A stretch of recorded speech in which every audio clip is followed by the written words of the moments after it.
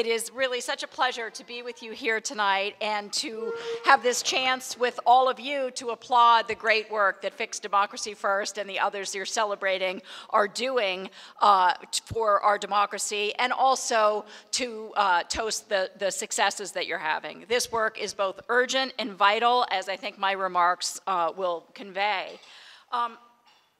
I want to start with a prediction that may surprise you, especially right now, this week. And that is that when future historians look back on our moment 30 to 40 years from now and try to make sense of it, I don't think they'll be focusing on Donald Trump. As outrageous as his conduct has been, as much as it absorbs all our attention, as dire as the situation in which it's put us, I actually think that those future historians will be more interested in a quiet transformation underway that the current president's conduct distracts our attention from. I actually think of him as the distractor-in-chief now. And that is an ingenious, slow takeover by the Koch-led radical right of core branches of our government, starting at the state level in 2010, think Scott Walker in Wisconsin as the opening gun, and moving on to the federal courts, Congress, and the executive branch, with assistance from an infrastructure of hundreds of organizations funded by these billionaire and multimillionaire donors who seek to remake our country to their liking by stealth, as I will explain. This anti-democratic infrastructure now includes dozens of ostensibly separate national bodies, such as the Cato Institute, the Heritage Foundation, the American Legislative Exchange Council, the Federalist Society. It also includes 150 state-level organizations whose work is aligned through the State Policy Network, including some here in Washington State. What is it called? The Freedom Foundation. Yes, I usually look these up and I realize I forgot to do that. But yes, that's one of them. And I think there are actually a few more affiliates. It also includes organizing enterprises such as Americans for Prosperity, Concerned Veterans for America, the Libre Initiative, and Generation Opportunity. And it includes colleges and centers at colleges and universities around the country, with George Mason University, which I wrote about as the flagship, but faculty at over 300 American colleges and universities now getting funding from the Charles Koch Foundation alone. And as those future historians who look back on our era tell the incredibly inspiring story of the 11th hour organizing that stymied this billionaire's bid for control, because we're not going to let this thing happen, right? Nobody in this room is going to let this thing happen.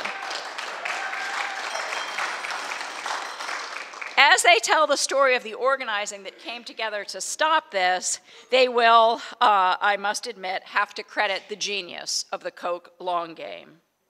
They will trace how Koch's quiet focus on trying to destroy the power of the strongest barriers to success in this project, education unions top among them, while radically altering the rules of the political process, together enabled the progression of this stealth takeover to the point we see today, which no one on our side would have imagined possible in 2008. And I think it's really important to go back and remember how you felt after the election and the inauguration of President Obama, because that is the measure of the success of this network, the fights that we're engaged in now that we never anticipated. So my research exposes how this happened and why, and it also explains what the ultimate endgame of this Koch network is and what it will mean for the vast majority, who will be devastated if this Koch project succeeds.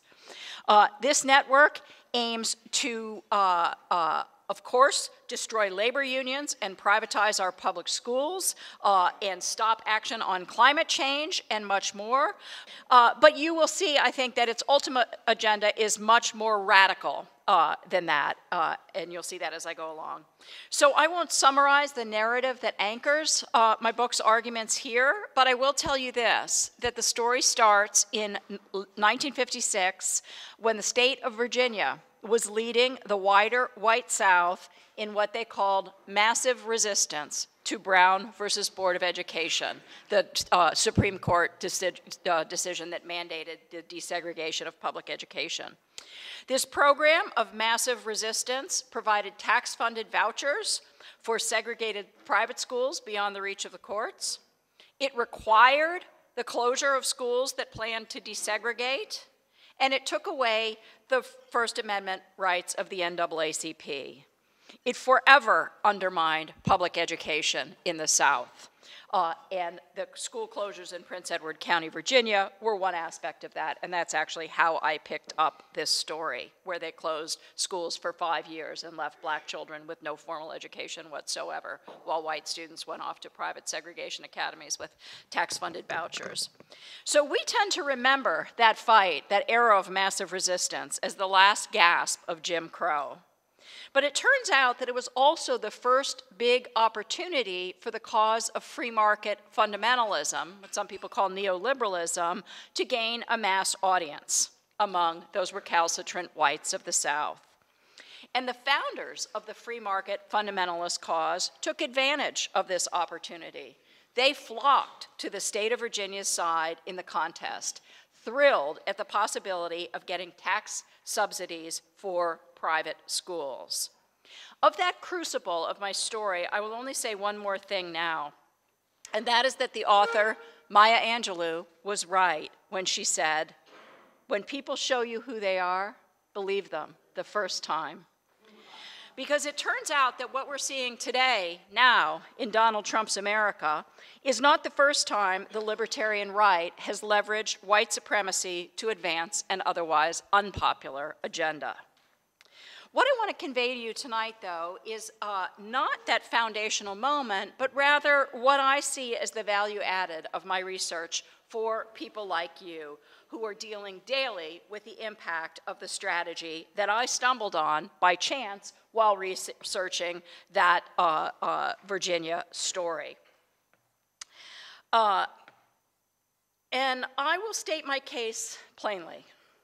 It is that the right has been winning over the last decade like never before and with continuing velocity because the Koch network has effectively weaponized the ideas of a figure who is little known to most people, but who supplied the crucial ideas that are in play on the political right now, much as Milton Friedman's ideas were in play in an earlier era. This figure's name was James McGill Buchanan. If you've never heard of him, don't feel bad. I hadn't either when I started this. But he was the first U.S. Southerner to win the Nobel Prize in Economic Sciences in 1986 for work that he started during that Southern schools crisis. He called his approach public choice economics, and he billed it as presenting an economic analysis of politics. But as I found in the archives, its real mission was political from the outset. Its aim was to discredit government action, to convince us of the idea that government would always fail, so that there would be no trusted alternative to rule by the market, and so that they could help to protect the interests of the so-called makers from the so-called takers. Today's right, I learned, is using a playbook derived from Buchanan's ideas to undermine the collective power on which good public policy depends, and then to rig the rules in their own favor at every step. As Charles Koch put it in a donor summit last year, he said, very pridefully, "We have made more progress together over the last 5 years than I was able to make in the previous 50. So he's been at this a very long time and feels like it's going quite well now. By following these ideas from their origins in civil rights era Virginia to the present, I think we gain at least 3 important resources.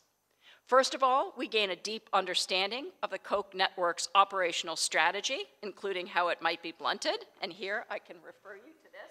I had no role in setting this up, but you can see here, with knowledge, we can rule the galaxy.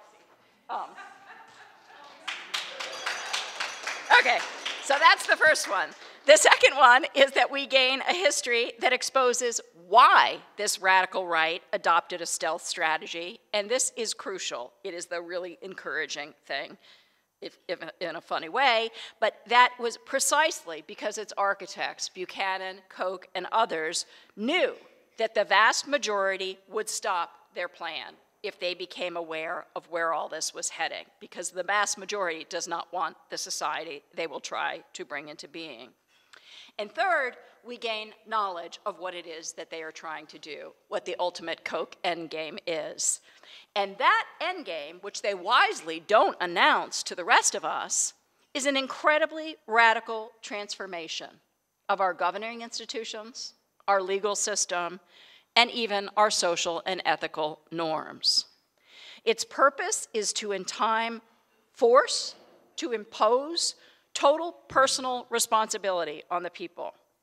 It would do this by undercutting our capacity to do the kinds of things that citizens have looked to government for help with for generations now, from providing for public education and public health, to retirement security, workers' rights, anti-discrimination law, environmental protection, and more.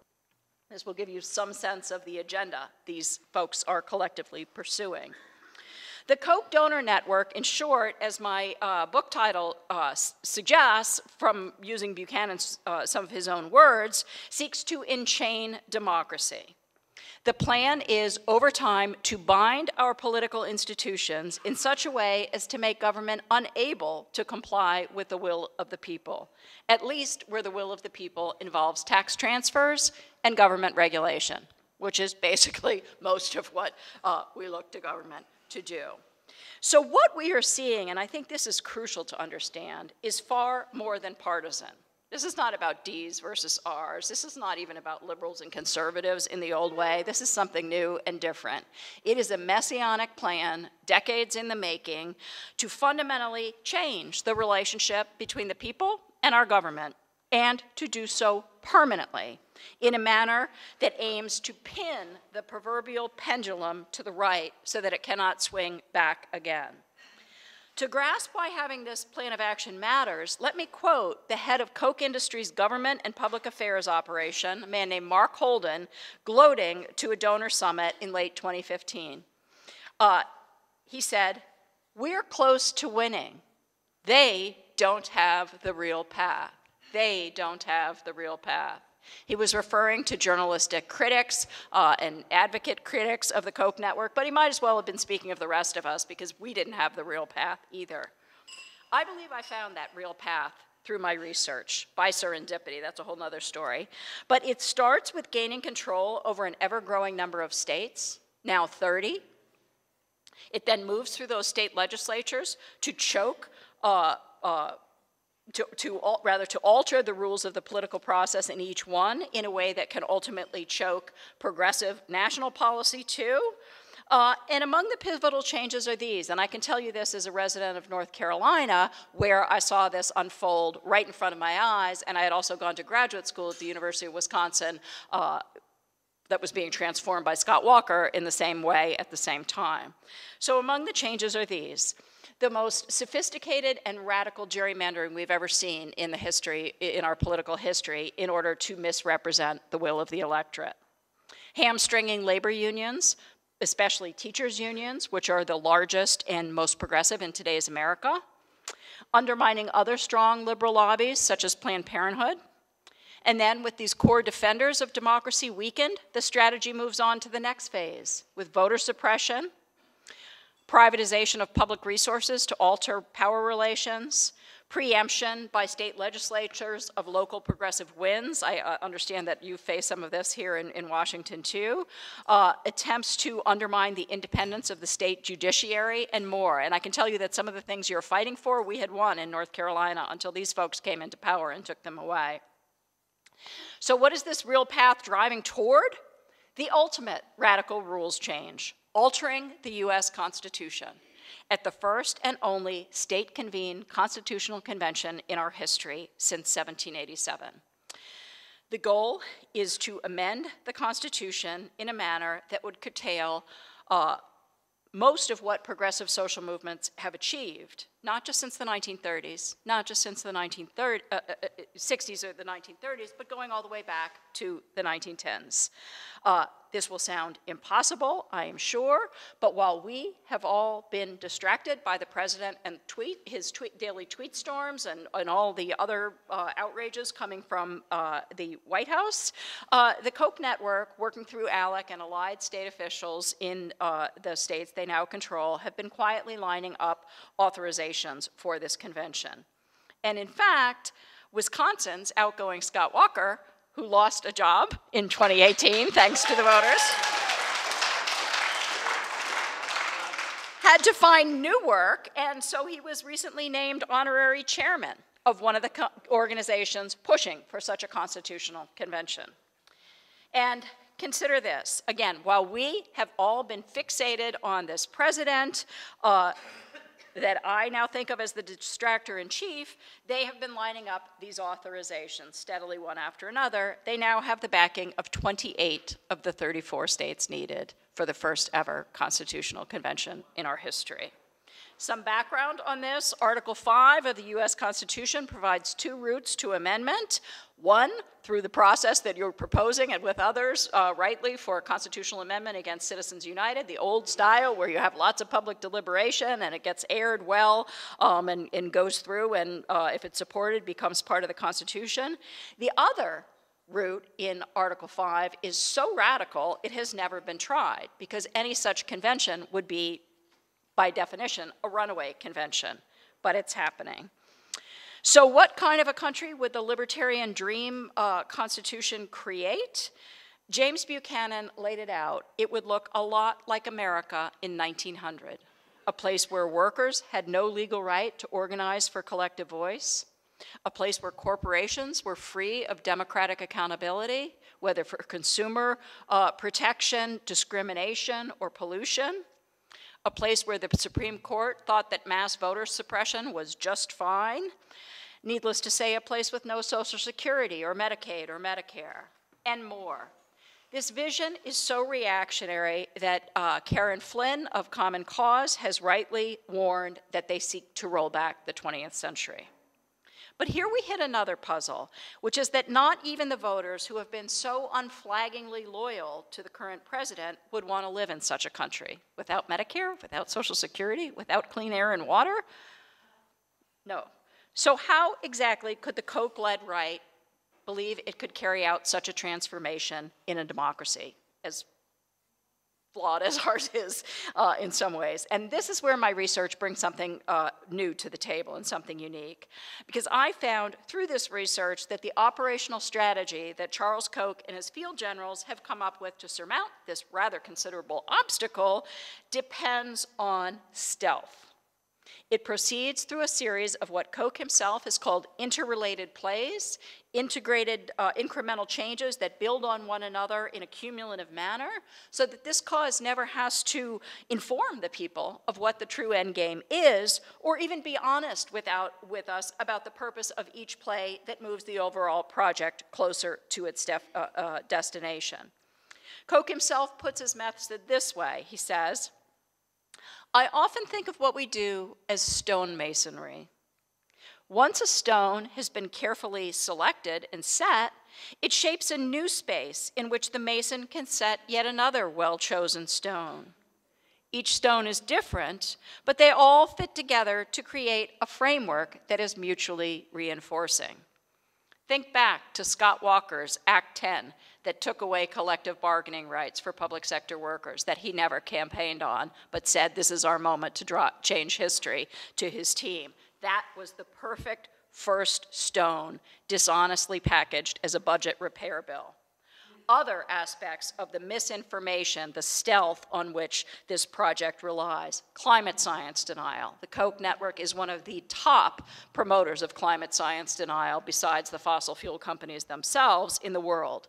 The myth of mass voter fraud, which strategically leverages racism in order to convince white people, essentially, that there's a problem, and that's why you must have this legislation to restrict access to voting. Why stealth? I think this is the single most important finding of my research, that these folks know from repeated historical experience that the majority would never knowingly support their true vision, and that elected officials who are accountable to the people will not carry it out. To understand how radical they are, you need to know that Ronald Reagan was a terrible disappointment to them from his first year in office, because he did not walk the plank to the degree that they wanted to in his first budget. Instead, he ran up the deficit because he didn't want to be unpopular. Goes on, George W. Bush, same thing, gave seniors a prescription drug benefit. No elected official who is accountable to the people will carry out this agenda. That's why they have to radically change the rules. As Charles Koch said when he launched this effort in earnest, since we are greatly outnumbered, the failure to use our superior technology ensures failure. By technology, he was referring to the ideas that he found in the school of thought developed by James Buchanan, a way of thinking that has since become widespread on the political right, even as it's barely known outside the right. One of Buchanan's greatest gifts to the right was this advice, which he delivered over and over again. He said, if you don't like the outcome of the political process over a long period of time, stop focusing on who rules and start concentrating on the rules and how to change them to get what you want. Because the fact is, the radical corporate right, we may forget it now, but they were losing the battle badly in the 1990s. The Cold War had ended between the US and the USSR. Even George Herbert Walker Bush was talking about the peace dividend and how that might be applied to all these bottled up domestic purposes. Global warming was coming into discussion with a sense that we needed to act on this great threat to us, to our planet. New voters were entering the process through the Motor Voter Registration Act and the organizing of groups like ACORN and so forth. And it was then, in 1997, that Charles Koch got serious and got determined. It was then that he gave his first $10 million to Buchanan's center at George Mason University, where he has since become the top donor and weaponized whole parts of the university to advance this agenda. He made it clear with his first gift just how ambitious his vision was. Koch said, "I want to unleash the kind of force that propelled Columbus to his discoveries." We have all felt that since, as the organizations and elected officials backed by the Koch network have engaged in systematic, radical rules change that has brought us to the current crisis. We have felt that force in the transformation of the Republican Party, using the threat of primary challenges from the right and the lure of dark money cash as a reward for compliance in a kind of pincers play that has made Republican elected officials carry out the radical right donor agenda as opposed to even what Republican voters want, and they boast about this at Koch network meetings. Mark Holden again calls the accountability play, this pincers action, our secret sauce, so to speak. We've seen that force also in how the Koch network, having harnessed a major party to its purposes, then turned Buchanan's public choice thought into a step-by-step strategy to transform our country into a place none of us would recognize and very few of us would want to live. In Washington, we saw the force, that force in the brinkmanship, the Republican Party, thus transformed, applied to make sure that citizens not be given any new reason to believe in government. Not the Affordable Care Act, not card check for labor unions, not immigration reform, not action on climate change, and not common sense gun laws. And lo and behold, since the inauguration of Donald Trump, the Koch wish list is being granted with epic speed on almost every front. One administration official gloated just 2 weeks ago at a meeting with oil and gas corporations, and I quote, "One of the things I have found absolutely thrilling in working for this administration is the president has a knack for keeping the attention of the media and the public focused elsewhere while we do all the work that needs to be done." So, what does all of this mean for people like those in this room who are deeply committed to democracy reform, who are deeply committed to having a responsive, transparent government that can carry out the will of the people? If we have this Koch battle plan, if we know where it's coming from, if we understand how radical and dangerous that real endgame is, what are the implications for what we do? I'll highlight just a few in closing because, again, we're not going to let them win, right? I have seen this all over the country over the last 2 years. People are getting this. People are really getting this, and it is exciting to be part of the process of witnessing this. But so let me highlight a few things. Well, first of all, I would also say the 2018 midterms, what a promissory note on what can be done when people start to get it and start to organize. And in terms of tonight's agenda, and this has already been mentioned, but everywhere that democracy reform was on the ballot in 2018, everywhere it won. People are hungry for this kind of democracy reform. And that's important because I think one lesson we can take from this Koch network project and the impact that it's had is that just taking stands on single issues, even critical issues like job creation and healthcare or climate action, will no longer work as it once did, because our political system has been so upended and deformed and distorted by this corporate radical right. That means that democracy reform must become a key focus of every progressive organization's work, as must alerting the public to the profound danger our democracy is in, and not just from Donald Trump. As a nurse reader of the book put it in a letter to me, she said, "I realize now that this president is the tumor, not the cancer." Yes. The cancer that enabled this acute crisis and that helped someone so unfit and so dangerous get into the highest office in this land, the cancer is the chronic problems that have allowed the Koch strategy to get as far as it has. The escalating inequality in our society, which is more egregious than in any other society in the world, to the point where most Americans don't even understand how profound the inequality is, that has made it so that Charles and David Koch, if they were one person, they would be the richest person in the world who is doing this. So the inequality, the dark money in politics that comes from those huge levels of inequality, from people who don't even understand how the rest of the citizenry lives. Obstacles to voter participation, which are much more egregious in our country than in others, in most other democracies. We should be ashamed of how hard we make it for people to participate. The gerrymandering that lets elected officials choose their voters rather than voters choosing their elected officials. The radical changes in legal rules and Supreme Court rulings and more.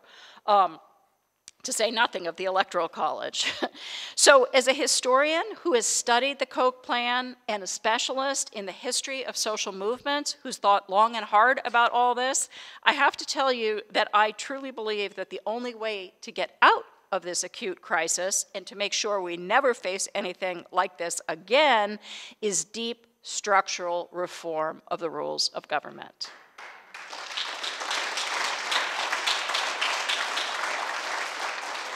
Here in this room, you know the kinds of measures we need. We need reform to stop the flow of corporate money to political candidates, dirty money in many cases. We need to make it much easier for people to vote, as the Cook County Board of Elections is, and things like automatic voter registration could do. We need to systematically rebuild countervailing power to the extreme wealth like the Koch donor network, union power, community power, the power of organized citizens coming together for shared purposes. As some activists are putting it, and I really love this phrase, and I think the people who were awarded tonight, their organizations are practicing this, we need to work on democracy beyond elections, on year-round enhanced organization and representation of the people. And we have to unrig the law.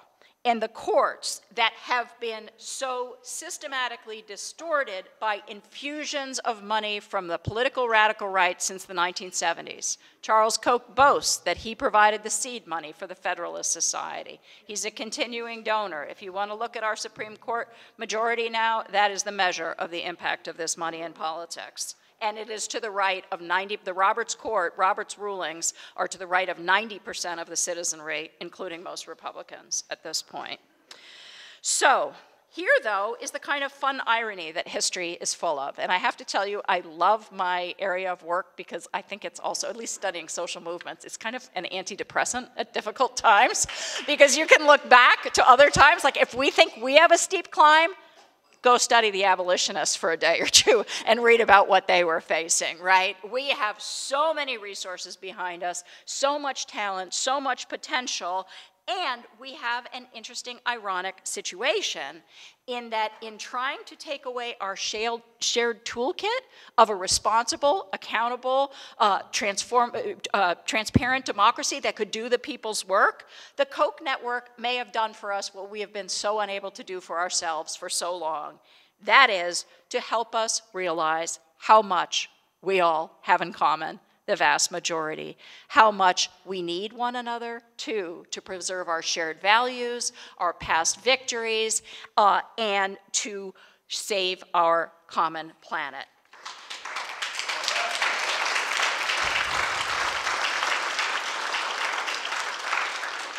So I will actually, even though I know my story is racing and chilling, but remember, knowledge is power. I will end with hope because there is so much to justify this hope. All around the country, people are realizing that this is an all-hands-on-deck moment for the defense of democracy in this country. We are seeing this across sectors, from labor union members to environmentalists, from civil rights activists to good government groups, from feminists to retirees who don't want to see the world ruined for their grandchildren. You can see it in the teachers' mobilizations that have swept the country in states like my own North Carolina, West Virginia, Oklahoma, Arizona, etc. You see it in Black Lives Matter. You see it in the Women's March. You see it in the growth of indivisible and resistance groups. You see it among the Parkland students in their March for Our Lives. And you see it in the outraged reactions to family separations at the border. You can see this reaction building, this demand building in the House Bill 1, a promissory note on the kind of sweeping reforms we need to fix our democracy first, to ensure voting rights, campaign finance reform, a crackdown on lobbying, etc. And you can see it in your own state from the work that you are all doing. I will say this in closing. This shared sense of urgency among all of the people who are getting active on these issues now, whether they've been in this work for decades, as some have, or whether they just, the day after Election Day in 2016, started to look around and didn't like what they saw, wherever they're coming to this from, they are starting to realize that we cannot just keep doing the same things in the same way and expect better results. We have to step up our game. We, too, have to begin to think long-term about the kind of society that we want to live in and how we're going to bring it into being. We, too, must build power at the state level, not just the local level and not just the national level. The state level is where the right got so much power to wreak this transformation. We, too, must work to change the national conversation about government. We, too, must pay attention to the judiciary and to setting it right. And to do all this well, we have to reach beyond our silos and make the kinds of alliances we need to reclaim the future and to walk together to do that. We must, in short, reform democracy to save it. Thank you.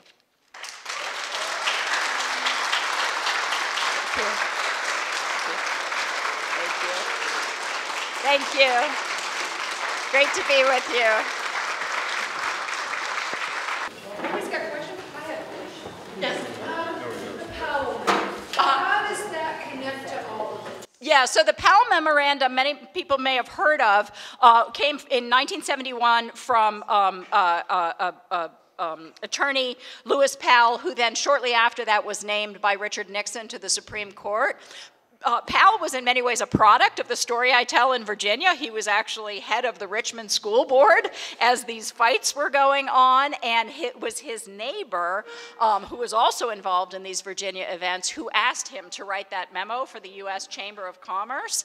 And the memo basically urged corporations to mobilize as never before in politics, to change the courts, to change the universities, and public discussion and debate. So it was very important, but it was also, I learned in my research, part of a number of initiatives that were happening at the same moment with the same kinds of objectives. So Buchanan started calling for what he called changes so radical as to constitute a constitutional revolution. That was his phrase, constitutional revolution. And Charles Koch then began funding groups like the Institute for Justice, which has the very, very radical quest for a pre-New Deal constitution that Supreme Court Justice Clarence Thomas advocates. So all of these things were happening at once, but the idea behind them was, again, this focus on corporate mobilization to change the political direction of the country and also to transform our judiciary. So they've actually been, very successful in that judicial transformation in particular. Yeah. Well, thank you so much. So I really appreciate you talking. I know a little bit about the thing with the Koch brothers trying to get the Constitutional Convention, but I didn't know as much about it as thank you so much. So if there's one action that we could take, other than, of course, supporting fixed democracy first, what would be one thing that you could ask us to do to thwart that evil scheme? Thank you so much. I will say I don't think there's a single magic bullet to this. So I think the most important, I guess I'd say the most important thing is letting people know that this is happening because, and I quote Justice Brandeis in my conclusion, but sunlight is the best disinfectant, he said, right? And people do not know that this is happening, and the Koch network does not want people to understand that this is happening. They want us to be distracted. They want us not to pay attention. So I would say that's the biggest thing. What's the best source on the one single source that would be the best? Oh, for the Constitutional Convention? Yeah. For Common Cause, fantastic information on if you just Google, Common Cause Constitutional Convention, you will see they have a brochure you can print out and that you could use and you could bring to educate, the organizations you're part of. I was going to say one other thing about that Constitutional Convention. What was that? Oh, and if you want to see what they're doing, there's a group called Convention of States. You could see to see how far along it is. You could look at that, and there are also 11 liberty amendments that they're pushing. And if you just Google liberty amendments, you'll get the listing, and you'll see how radical they are. Yeah. I was going to mention that the study I've done on the Constitutional Convention, and I fought for the Equal Rights Amendment a long time ago, and we didn't make it to the 75%.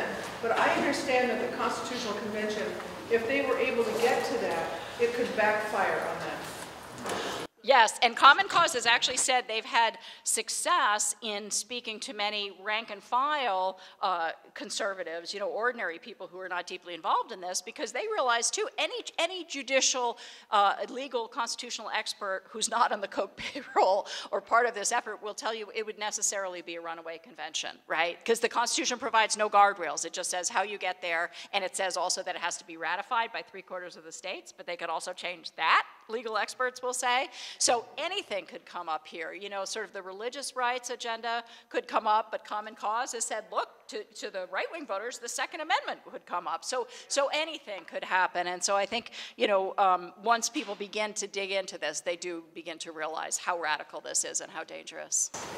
So I'm curious, I heard that David Koch was one of the board members on Corporation for Public Broadcasting. And we had an incredible shift here in our public broadcasting station, KCTS Channel 9. We had a number of local producers that did local stories. And then about 8 years ago, they were all ousted.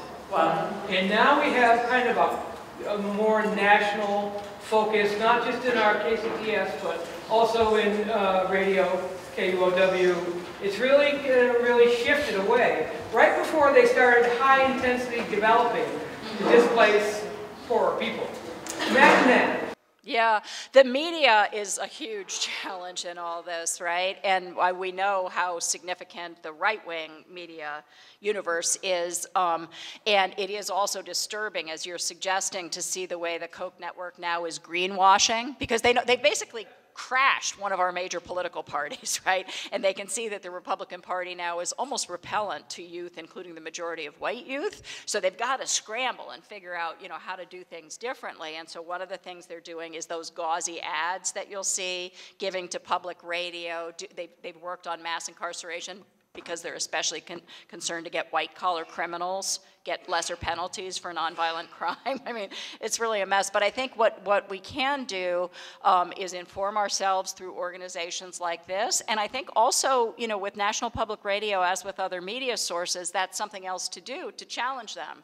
When they don't cover a story adequately, or when they feature people as though they're neutral when they're not. For example, a case in point of what you're saying, I've heard the national, feed for public radio giving more and more airtime to this Koch-funded group called Concerned Veterans for America.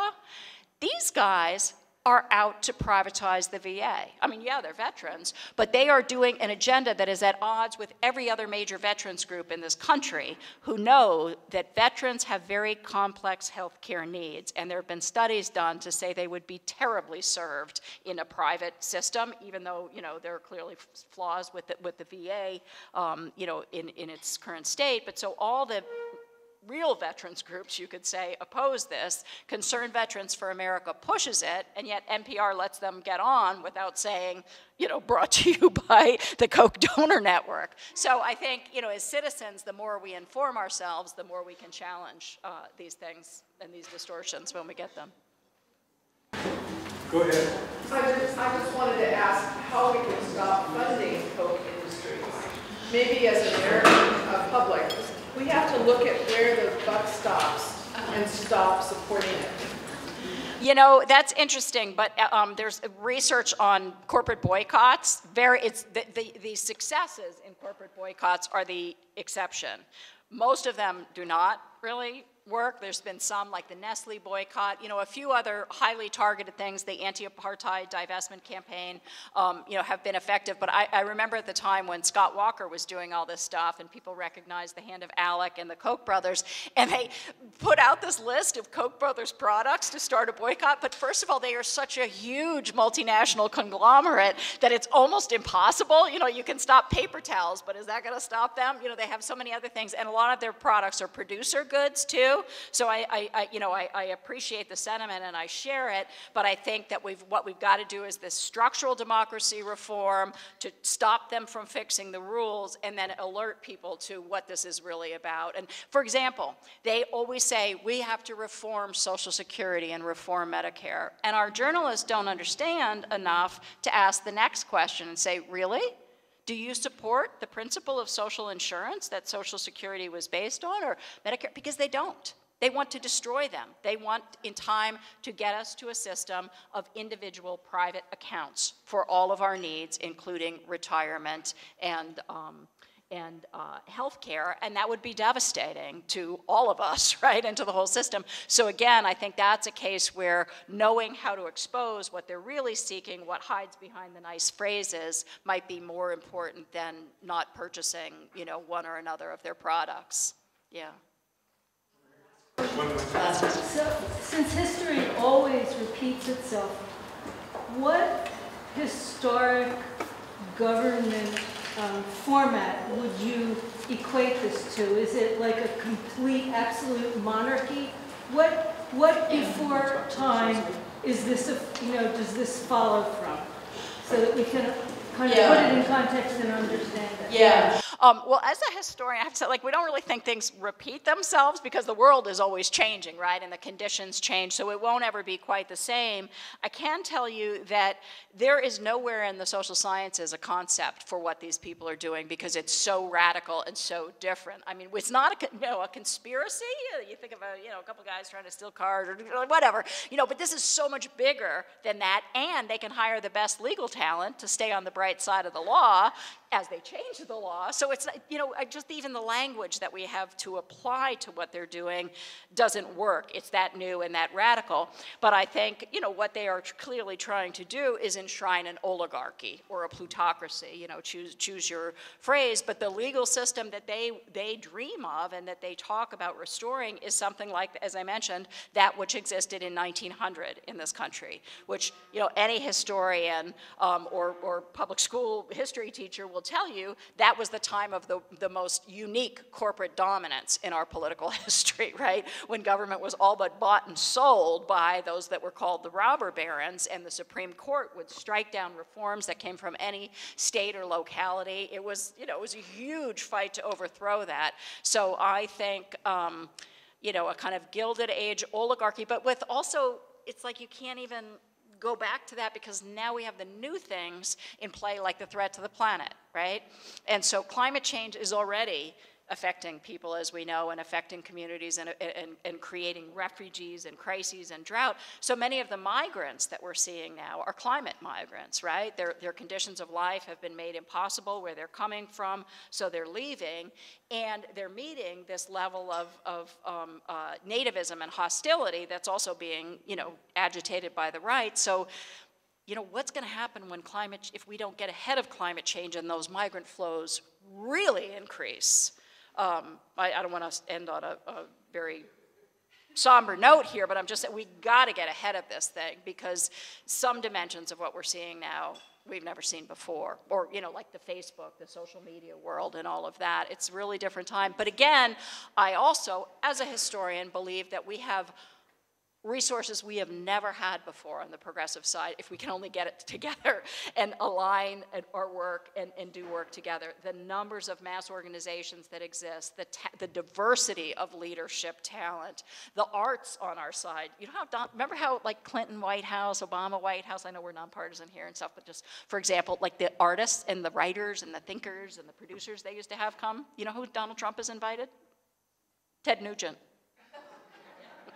Like, really, we have a lot of resources on our side. And I think, here's what I'll close with maybe, is because you had also asked me what can we do. This is a big problem, and it's operating along many domains. So we can all, in a way, we know we want to be part of something. We know we want to contribute. We know we want to help, but we can't possibly each do everything, right? So I think if each person in an audience as varied as this, and like many others that I've spoken to, if each of us sits down and thinks about who we are, who do we know? What networks are we part of? Are we part of an alumni group, a religious congregation, you know, some kind of clubs, other organizations, all the people that we can inform and engage and set in motion, and then also think about who we are. Each one of us has talents, right? Things we're really good at, passions, things you care especially about. Think about committing, you know, in the area where you feel like you can make the greatest contribution, and then try, as you make that contribution, to connect it to all of these other domains so that we can all see that we're working as part of an integrated, you know, tapestry, really, of resistance. I think that's what we need, and I'm so grateful that you're a part of this, and you give me energy, so thank you. I'm inspired.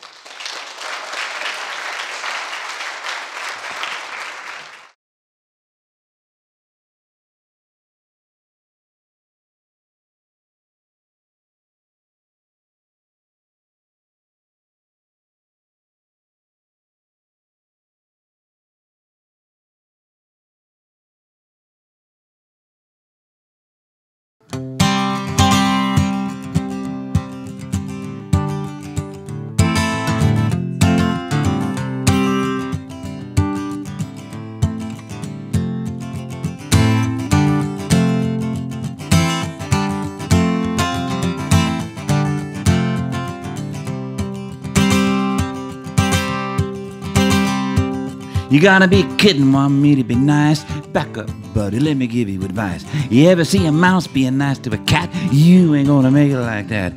Because nice doesn't make any waves. Nice doesn't move any mountains. Nice doesn't make any noise. Let's make some noise.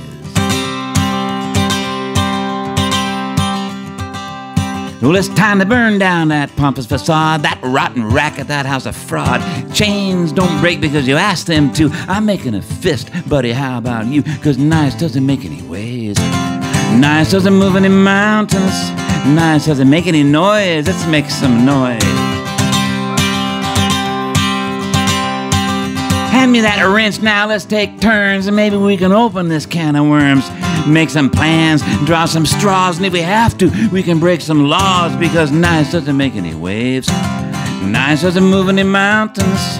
Nice doesn't make any noise. Let's make some noise.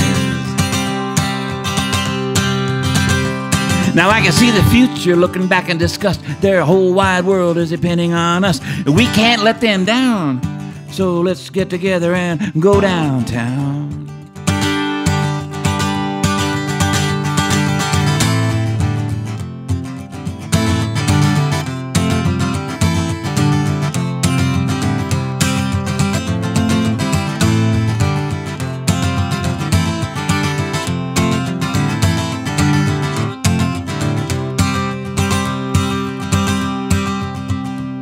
Fighting fire with fire don't make any sense. You gotta use the water in the present tense. Not the nice kind of water where the rich folks swim, but the fiery kind that you drown in. The kind that raises like a great big wave and drowns the palace on the promenade, that turns it all over like a tumbling dice. Now that kind of water isn't very nice, but nice doesn't make any waves. Nice doesn't move any mountains. Nice doesn't make any noise. Let's make some. Nice doesn't make any waves. Nice doesn't move any mountains. Nice doesn't make any noise. Let's make some noise.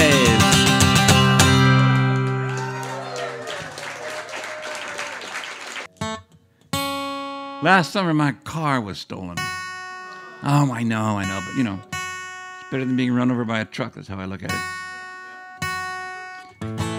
And it was gone for about a week, something like that, 5 days. Nothing was missing. Well, actually, my gig bag was missing, and it had some wires and stuff in it, but, you know, whatever. But, you know, it was fine, not a mark on it. They were able to get in with, I don't know, wishful thinking or something. They could get right in, you know, whatever. And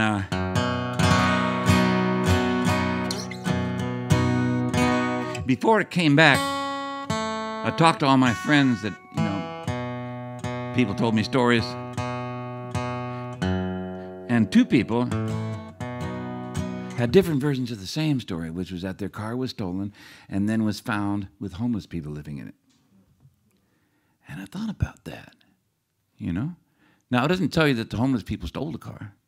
It doesn't tell you that. But it does tell you that somebody needs a place to live and they're living in your car. And it's set up this kind of, I think like a pinball machine. If that makes any sense.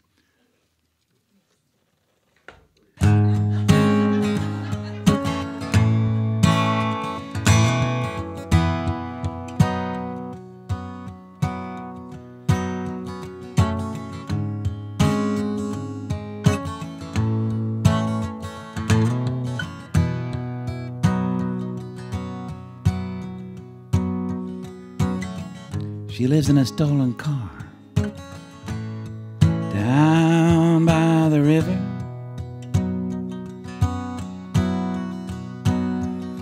maybe my stolen car. And if it was, I'd probably forgive her.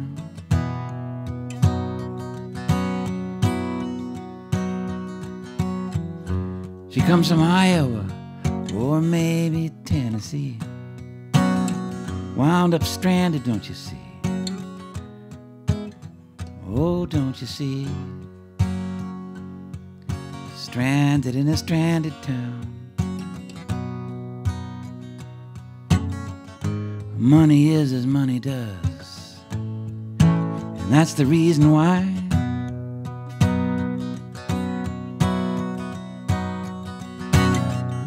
the windows all get dirtier when somebody like her passes by.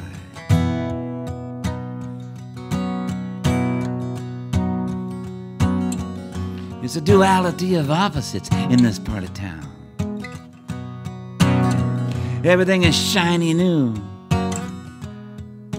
or else it's broken down. Stranded in a stranded town.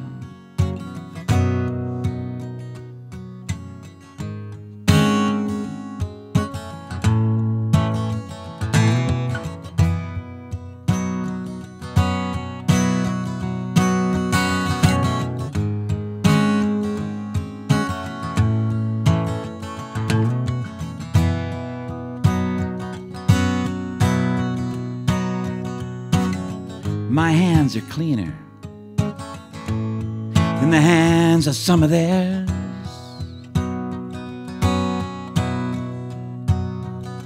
Oh, but the dirt is in the system, and it's everywhere.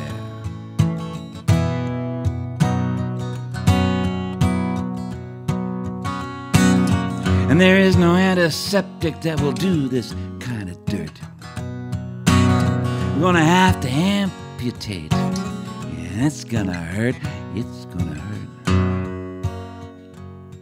Stranded in a stranded town.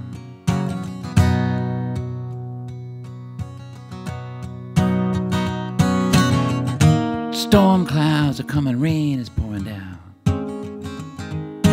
Water seeks its own level, and it's that level where we drown. Stranded in a stranded town.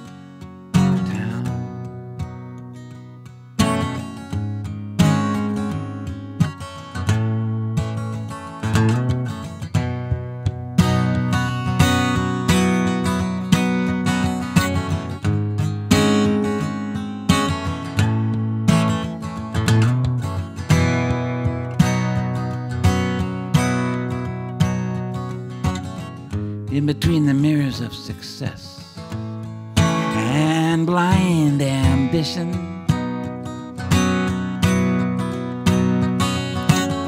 is there anybody accountable?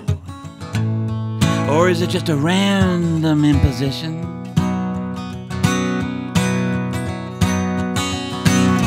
We bury them in landfills beyond the shadows of our doubt. We honor them with candles, and then we blow them out. Stranded in a stranded town.